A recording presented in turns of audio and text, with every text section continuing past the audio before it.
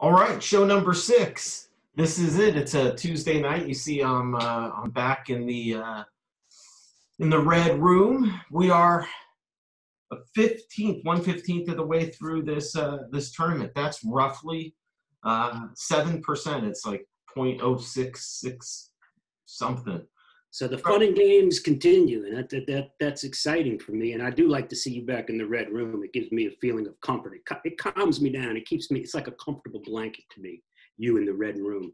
I did get some comments about the lamp in the window at the Bellagio last night, and people really liked the joke about that being the Aladdin Hotel out on the Strip. So we're keeping our viewers entertained. We're doing all right.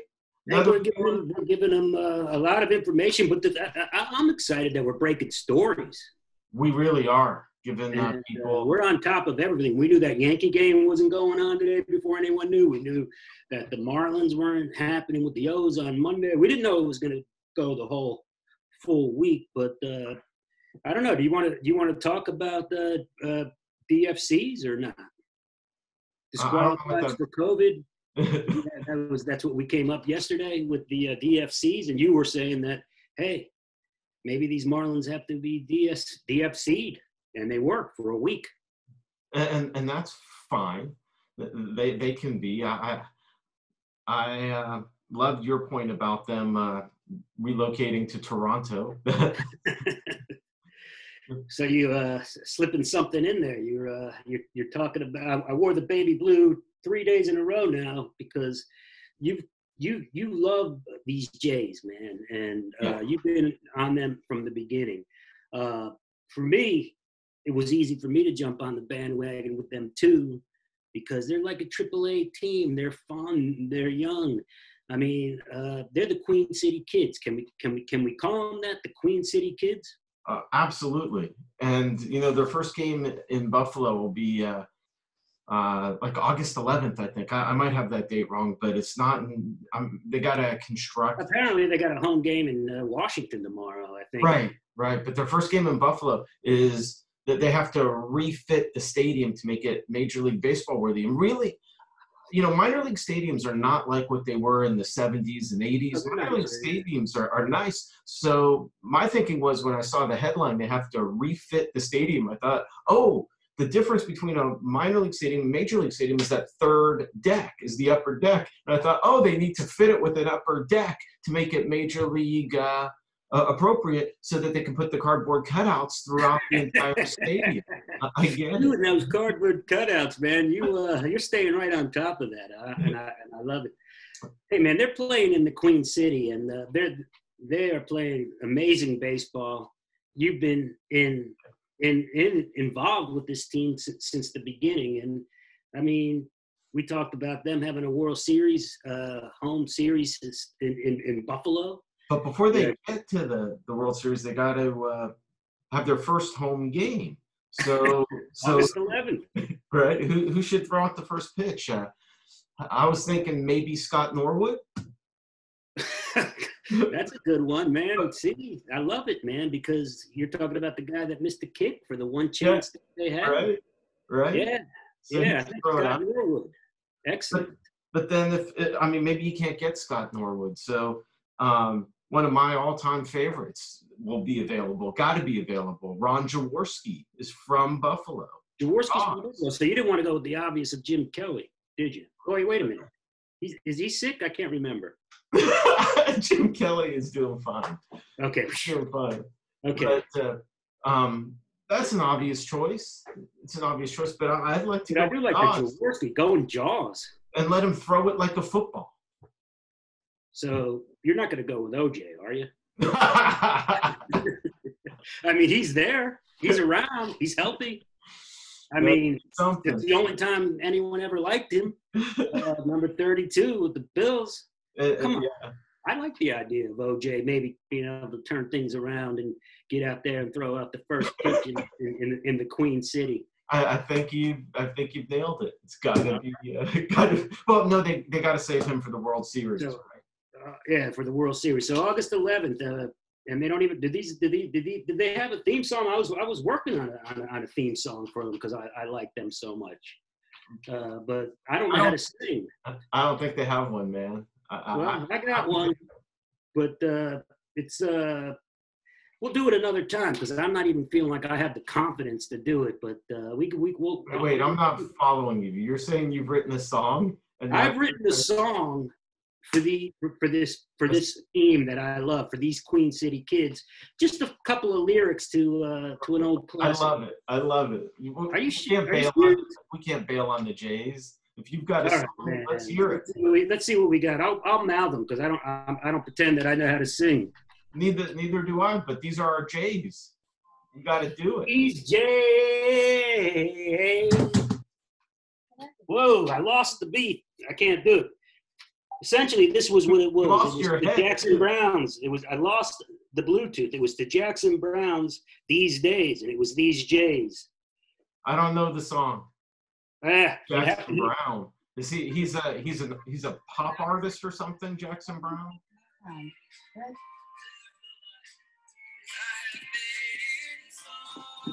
So it was to Jackson's Browns these days, but it was these Jays. Now, if they seem to be afraid to play the game in the field that's made of dome, well, it's just that they've been losing for so long, these Jays. And then it's, these Jays keep on moving on to the Queen City, Buffalo, for 30 games strong, these Jays. I can't sing, and I didn't get a chance to work on it, but there's the Jackson Brown song, These Days, and I think that we could do these lyrics to these days, but we will say it's these Jays. And that's what they are, these Jays to me. And so if there's anyone out there who has like a garage band ability or has yes. You've got the lyrics now. We can make it our theme song too. Yes. So anybody wants to help out, chip in, play a couple of licks of Jackson Brown's These Days, we could do the lyrics that I just came up with 5 minutes ago, these Jays, because we're very, very excited about that. Can I add a lyric to it? I would love you to. These Jays making all these plays, turning double plays. These Jays, they ain't the Rays. These Jays, yes, I love it. They've been losing for so long, but now they're going to be moving to the Queen City, 30 games strong. These Jays.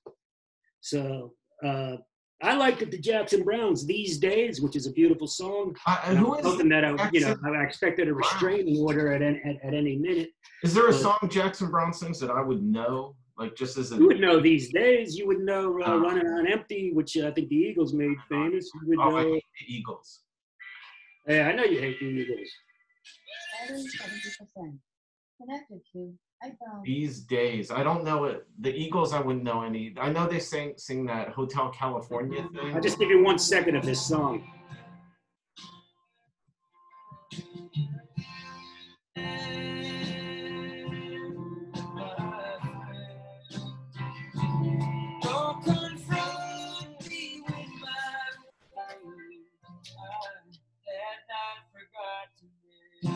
These days, oh, these days, I haven't got you Jays. So that's that, man. That's that. I'm glad we could start over and woo. But that's the song, These Days. I don't know. I always liked Jackson Brown a little. What can I tell you? So, it's interesting. It's hot out there, muggy. You're in... I'm sweating because I tried to do a bit with a song I wrote 5 minutes ago, and the only thing that saved it was you with your lyrics that you came off the top of your head. What am I doing writing bits about songs? Well, it's interesting, your location. A viewer wrote in saying that they aren't sure exactly where you're at, so they're just picturing you as being in your Mount Vernon office.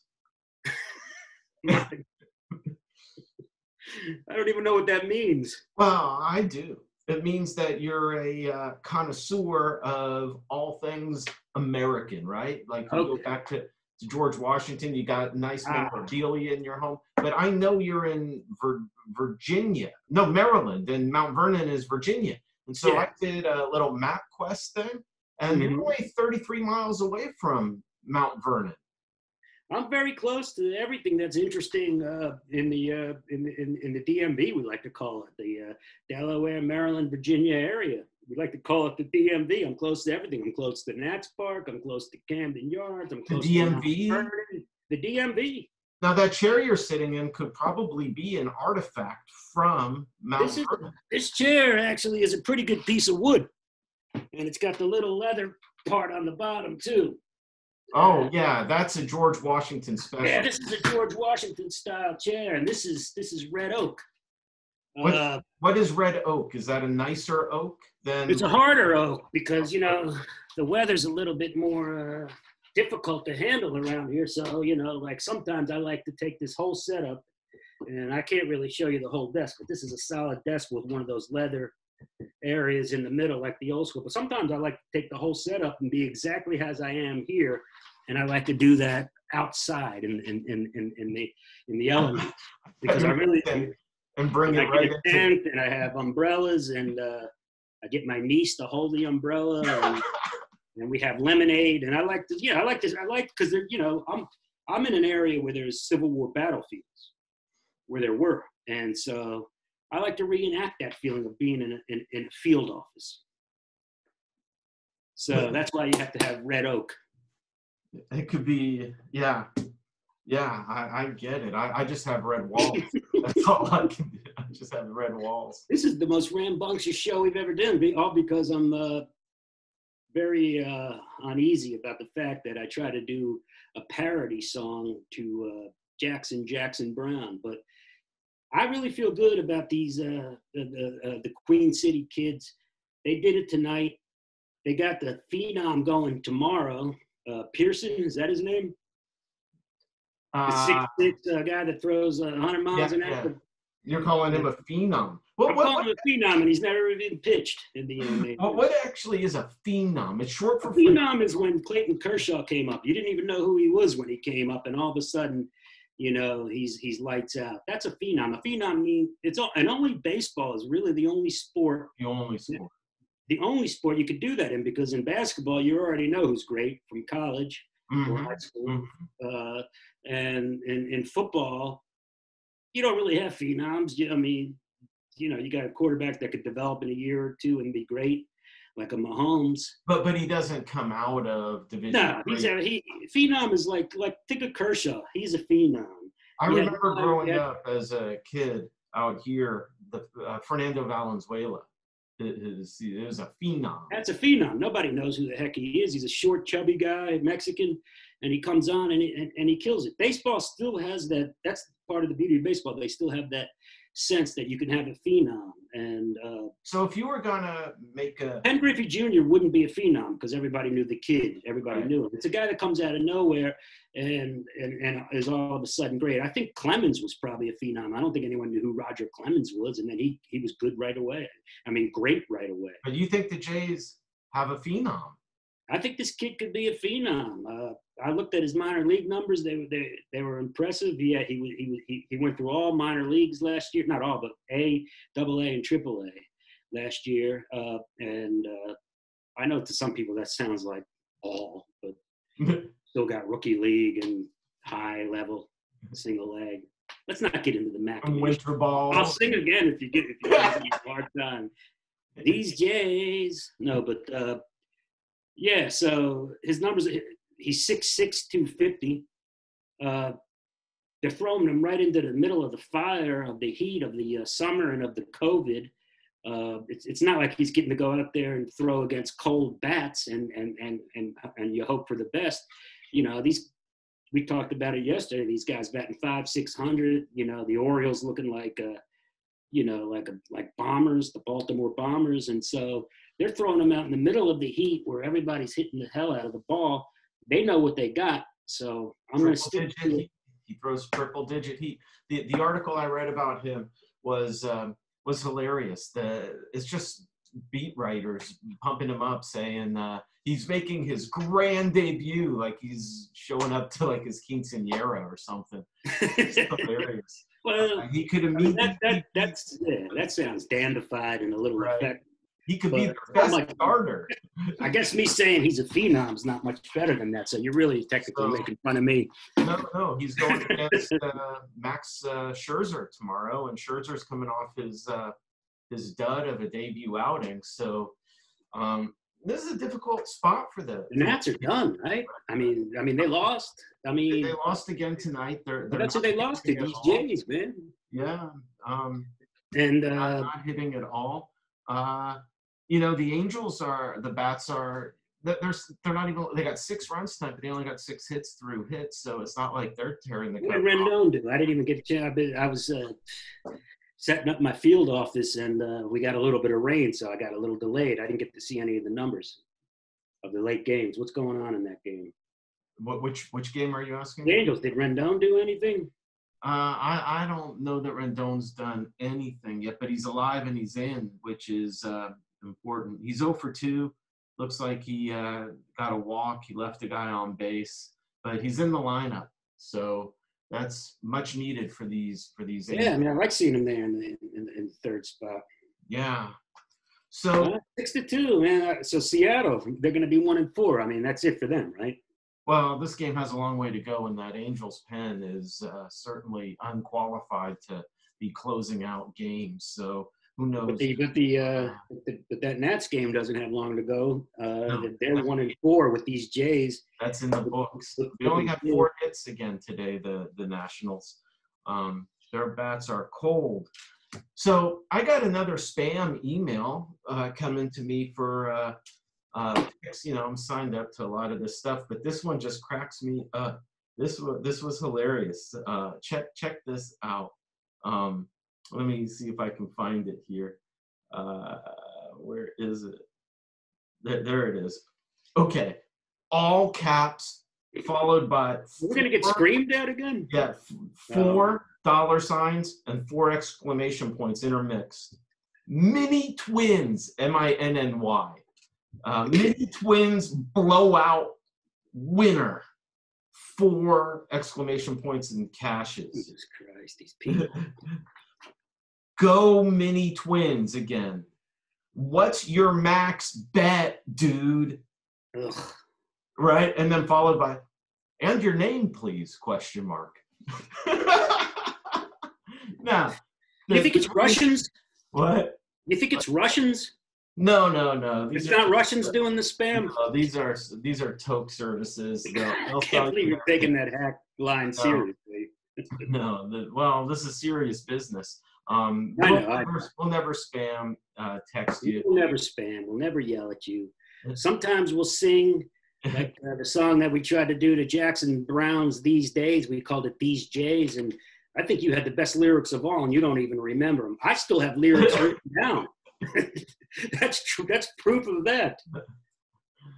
Now, if they seem to be afraid to play the game in the field that's made of dome, that was one of the lines. It was that. But I want to get back to the spam email.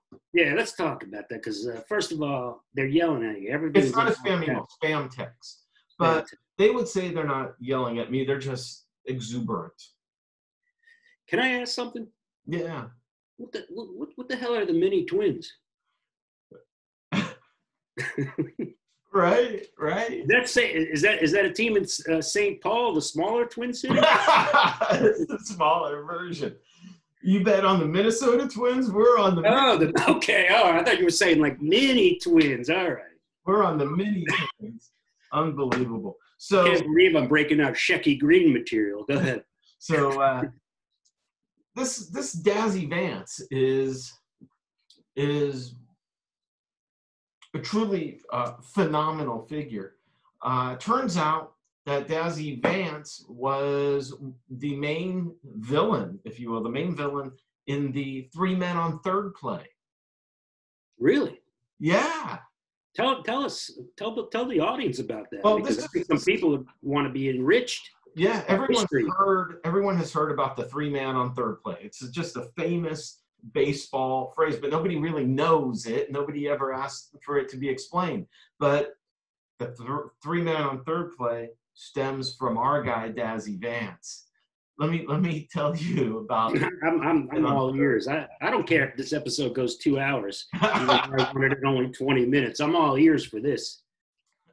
Well, Vance was involved in one of the most famous flubs in baseball history, the 3-man on third incident. I think it was 24, might have been 25, maybe 1926. I have a hard time remembering those years, you know.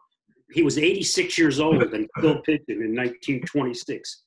Right? He recovered from all the arm injuries suddenly one day. No more arm injuries. It's amazing. He pitched for Pittsburgh in 1915, and now you're talking all the way 11 years later. And in Pittsburgh, he looked like he was in his 70s already. Go ahead. He's an amazing dude, man. Right. So 1924, 5 or 6, whatever it is.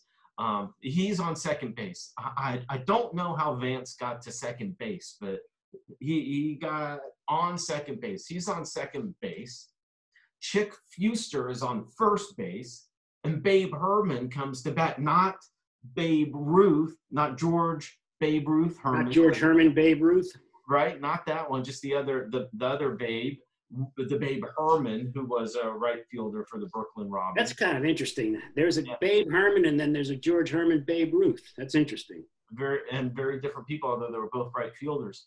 But Herman whacks a long ball out into the outfield somewhere. I don't know where it goes, but the guys start running around the bases, and Herman round second. Meanwhile, Vance rounds third as the third base coach starts yelling to Fuster, who was on first, to go back to second because the throw might be coming in. But Vance thinks the third base coach is talking to him. He's halfway home, so he stops and goes back to third. Fuster doesn't hear because he's got his head down. He's chugging. He goes to third, so now you got Vance and Fuster on third, and here comes Herman. Here comes the runner's running back. Here comes Herman, just rounding the bases. And as soon as the ball gets thrown into the third baseman, there are the 3 men standing on third. Obviously, Fuster and Herman were tagged out, leaving Dazzy Vance alone, safe at third. Yeah, that's interesting in so many ways, and I wish we had time to break it down, but we might have to move on to the ahoys. Ahoy hoys. We're not gonna talk about Dazzy Vance's base running. I'm just kidding. That's hilarious. I want to know. So the guy actually was almost home and he ran back. He hears the third base coach yelling, "Go back, go back, go back." He thinks it's meant for him. So he goes back. Yeah, it's almost touching home plate. They tell him to go back. Yeah. Well, no, the third base coach is yelling to the guy rounding second, go back, go back. But Vance thinks he's talking to him. Okay. Vance stops. So, but Vance did get past third and then stopped and went back. Back to third.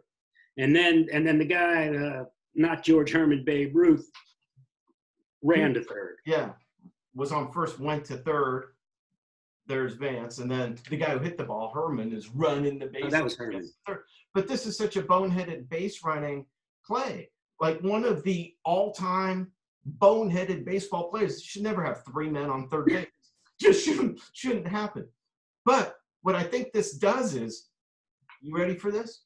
I'm all ears, man. I think this allows us to give a name to our award that we're giving out for the best automatic runner at second base for extra innings at the end of the year. I think we get to call it the Dazzy Vance. Oh, wow. That's the Dazzy Vance too? Right? But that was horrible running. You're going to do it in an ironic way? It's horrible about the guy on second. It's perfect.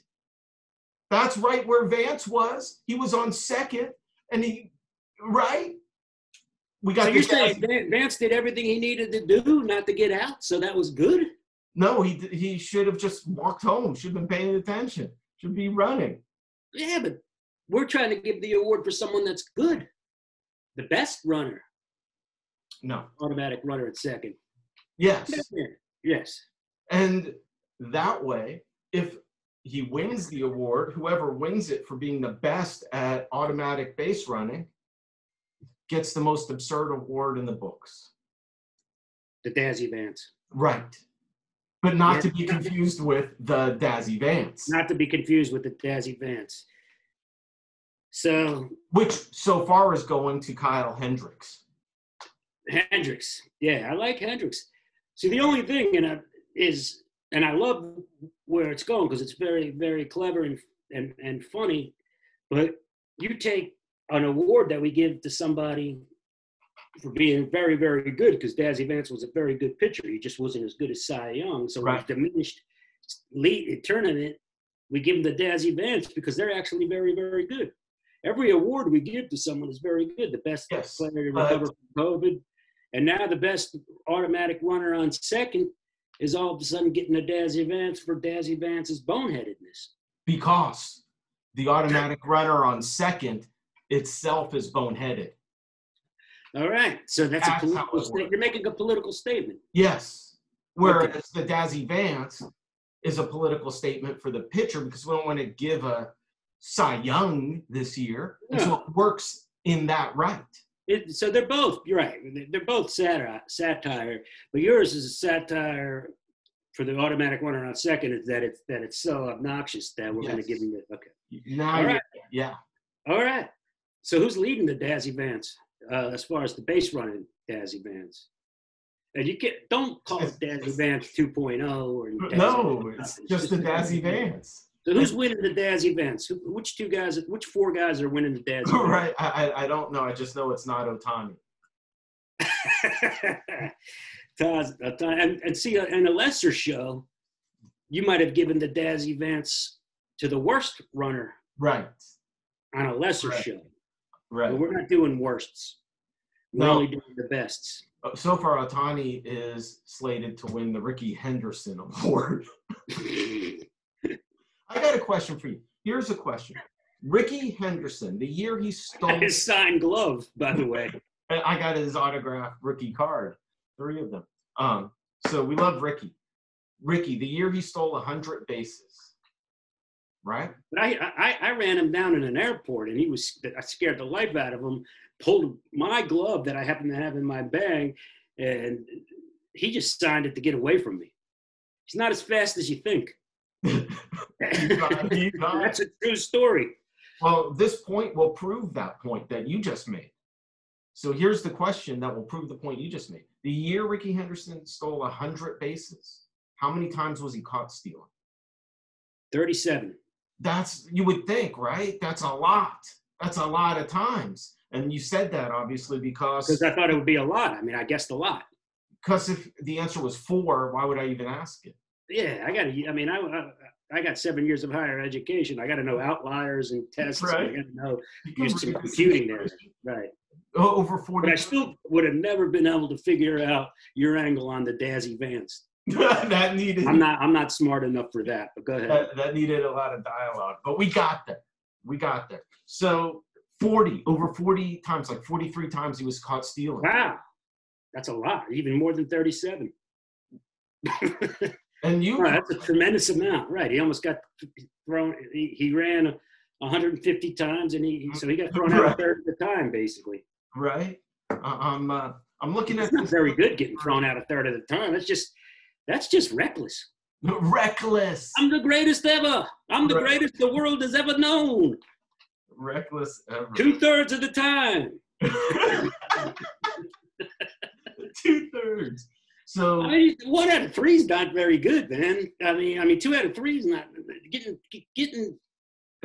getting punched out 1 time out of 3 is not very good, man. I don't think. So analyze all that. But tomorrow the game starts at 12:40. Oakland's got a home game. We move into game 2s of the series. It's a full slate minus the postponed games.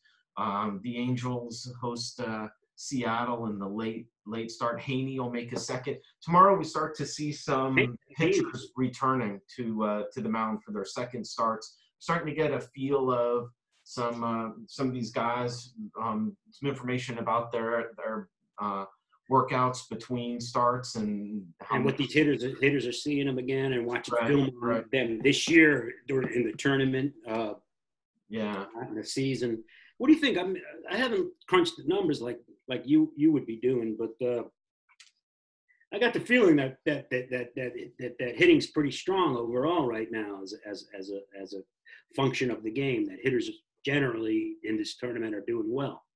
My impression so far has been that the pitching is ahead of the hitting.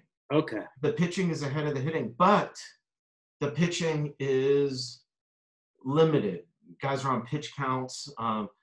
People are getting injured as they're going out there. So it's like frontline pitching is a little bit ahead of frontline hitting. We're just seeing teams like. Hey, I'm just glancing at like all of a sudden the Angels have 6 runs. I mean these Jays, the Queen City Kids put up another 5. Yeah. But you asked me if Washington was out. They lost again today. They're 1-4, right? Right. And Strasburg's got nerve damage in his hand. Mm-hmm. What do you mean? I mean, they're done, right? Right. I mean, that's about as serious as we'll get. Who's in worse condition? Let's analyze who's in worse condition. Washington 1-4, no bats. Strasburg in bad shape. They are really feeling the loss of Rendon. So that's Washington. Or Miami, who has 15 guys now on ventilators. Well, they're in. But Miami's 2-1, so they're still just right in the thick. Yes, but technically, they are not even in the tournament. They're DFC'd as far. They're disqualified for COVID. So even if it only goes to Monday, I mean, if it only goes through Sunday and they get to play on next Monday, and I'm not even sure that'll happen. But right now, that you can't make that comparison because they're the first team and the only team in the league to be DFC'd. But it's DFS. No, SF. It's suspended. Disqualified for COVID. DFC. Disqualified for COVID. Disqualified for COVID. They'll be back. They'll be back. Just nobody you'll recognize. It'll be a whole. Unless you want to say D4C in line with picks 4 sticks. D4C. Speaking of which, I want to make a real push. I'm reaching out to all of our viewers, all of our fans. I'm going to have some time tomorrow that I'm going to work on emails, and so join our email list. Just send us an email at picks4sticks. That's number 4, picks4sticks@gmail.com. And if you've already signed up and you want to sign up some friends, just send us an email identifying that they got their name from you, and we will send you a prize. We got all these prizes. We got lots of prizes. So I'm backed up with prizes. Yes. So it's let's do an email push tomorrow. Let's shoot for 5. 5 would be great. What does it tell you that Cleveland's 4-1? They swept a doubleheader today. Mm-hmm. What does that tell you? Because you were talking about them, and you were doing a shout out. You were doing an ahoy hoy to one of our favorite listeners, Henry, if not our favorite listener, who's a big Tribe fan. Yeah, our loyalty award is gonna go to a lot of people. Well, I have I had a hoy hoy today from Dave Moore out of Greensboro, North Carolina. He liked our segment on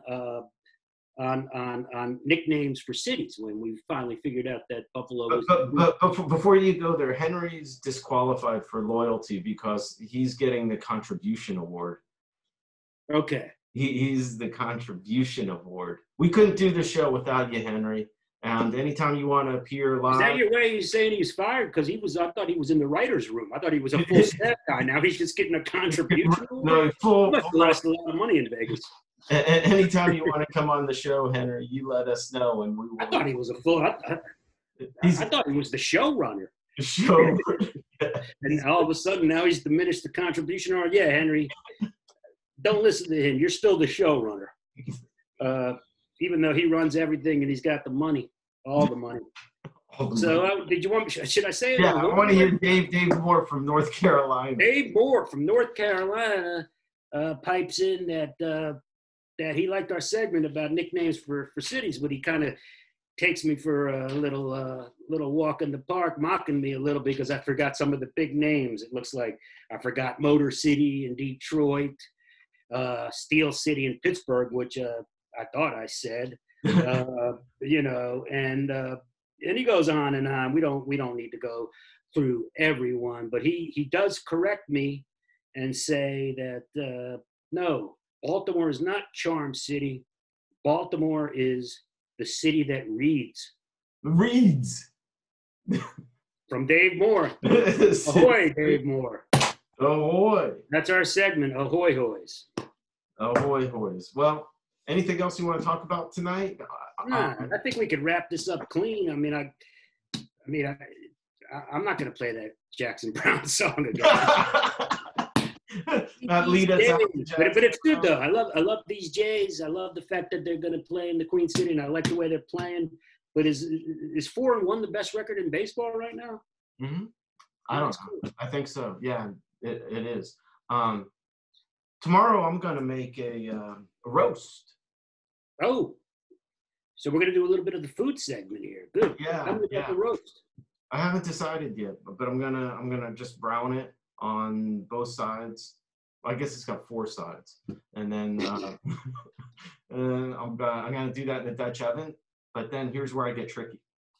I'm not gonna cook it in the Dutch oven. I'm gonna move it to a crock pot.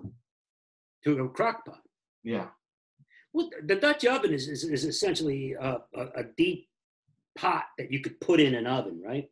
It looks like a pot. It looks like it could be any kind of black, dark pot that has a lid and it's a little bit deep, but it's something that you can also put inside an oven. Is that what they call it, the Dutch oven? Yes, exactly. Now, you ought to consider this as a third step, and the first step. I would consider searing the roast in a cast iron skillet, and then maybe doing a little bit of whatever you're going to do in the Dutch oven, and then into the crock pot. This is a lot of dishes, but I didn't name one dish. We'll go back, and I'll go in reverse, but not one dish was named. Searing the meat in oil in a skillet. I don't know what's going on in the Dutch oven, but you brought that up. So you do whatever's going on in the Dutch oven, and then into the crock pot. You're making some kind of barbecue? I want that to be shredded, and then I probably that's barbecue. Yeah, so you're making it like a barbecue. Okay. Yeah. All right. Well, that's not necessarily a segment. That's just that Mike's an exceptional cook. And what kind of meat are you going to be using? From what company? A top round roast. You're going to be using the meat from Butcher Box when you need meat, and sometimes you need a butcher. It's all organic meat. It's free range. They're happy animals. I'm talking about the meat, not the butcher. Butcher Box, our non-sponsor. That's our segment. We snuck another segment in there, and I led you to it. All right. But I'm so happy because I got an email yesterday from. The show's gonna still go on. This train wreck still going on. We figured that we got 3 more days of the season left. But I got an email from Butcher Box, and you're gonna make me play Jackson Brown again. We keep going on. And they congratulated me on 1 year of membership. So. Okay, that's cool. I mean, we love their products, and we would love them to be a sponsor. And we would. Will we be able to find out this time tomorrow how the roast came, or how the barbecue or the brisket or whatever you're making came? We'll know tomorrow if I get on it now. All right. Well, let's wind it up. You told me though, and can I put you on the spot? I want to put you on the spot because you told me that we were going to have sort of a sign off for every show, that you were going to come up with like a tag for every time we leave. I did. Have you come up with that yet? I'm still working on it. All right. So if ahoy hoy is our hello, Ahoy hoys are shout outs, yeah, because Yeah. when people call in, we give a shout out. Like I gave a shout out to Dave Moore, I gave him an ahoy hoy. Yeah. And so when we wind it up, we should say whatever you came up with, but I guess that got lost in the meeting notes. Well, we'll have to go back and find them. Yeah. No wonder you reduced Henry to just a contributor. That's his job. He's the right. showrunner. Henry, help us out here. Henry, you're the showrunner. You're supposed to tell him what the tag on the end is supposed to be. Angels, All right, Mark. Angels up 8-2. Padres got guys on. What's the Halos game? 8-2. Nice. All right. Yeah, and Showing some Colorado life with all Rendon. over Oakland tonight. Yeah, showing some life with Rendon in there. All right. Yeah, let's Free pick coming tomorrow. We're gonna get you a free pick out there. We'll provide all the breakdown. So it's really the information and analysis you want, not necessarily the pick. All right, and there'll probably be no more singing ever again. But But they will. The Queen City kids will be known as these Jays, the kids from Queen City. All right, man. Let's call it a night. ahoy, ahoy, bye.